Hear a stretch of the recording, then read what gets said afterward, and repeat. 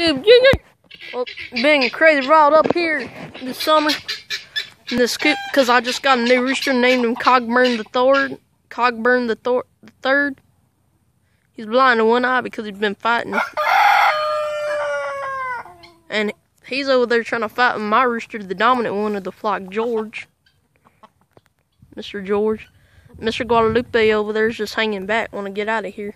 See how they're all like that? But I don't want them to be. I'm not trying to raise them to be fighting roosters. They're just some farm roosters. I need another rooster. And I need another rooster. But that one right there, see, he's a hint. He's nice too. But he's blind in one eye, and that one. But George is just trying to get a hold of him, trying to rough him up a little bit, but hopefully they won't be too bad. Nighttime, I'm going to try to put them in the coop together.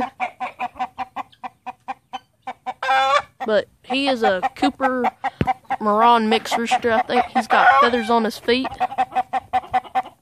See? And then he's blind in that eye.